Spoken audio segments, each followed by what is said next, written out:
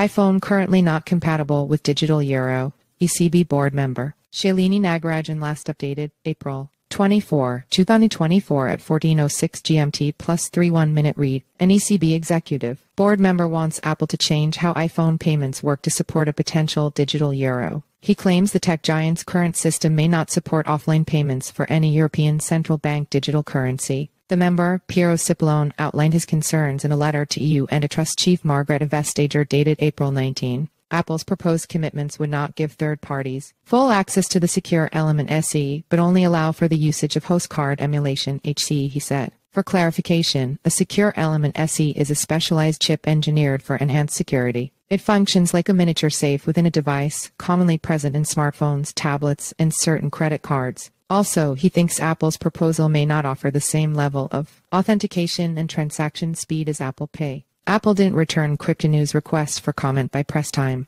Limited NFC access on iPhones creates friction for potential digital euro. Cipollone added that currently, Apple's proposals don't ensure a fair level playing field for third-party payment solutions. This is especially true for in-store payments with iPhones. Were these proposals to be applied to a potential digital euro, they wouldn't guarantee user-friendly payments on iPhone, The Economist said. He also noted certain limitations with the EU's recent antitrust investigation into Apple. It doesn't address limited access to near-field communication NFC technology in various payment situations, including person-to-person payments, he said. We note that this use case is crucial for the digital euro, he said. ECB pushes for open access to phone security chips for digital euro. According to The Economist, the proposed digital euro regulation requires device manufacturers and electronic communication service providers to offer fair, reasonable, and non-discriminatory access to the secure element in their devices. He said this access should be unrestricted and not reliant on other mobile operating system applications. This ensures that digital euro payments on mobile devices are user-friendly. The European Commission has released draft laws outlining the groundwork for a potential digital euro. This includes establishing basic criteria and preparing necessary legislation for potential issuance. In late 2023, the ECB initiated a 2-year preparatory phase for the digital euro. This phase involves finalizing regulations, selecting private sector collaborators, and conducting testing and experimentation. Follow us on Google News.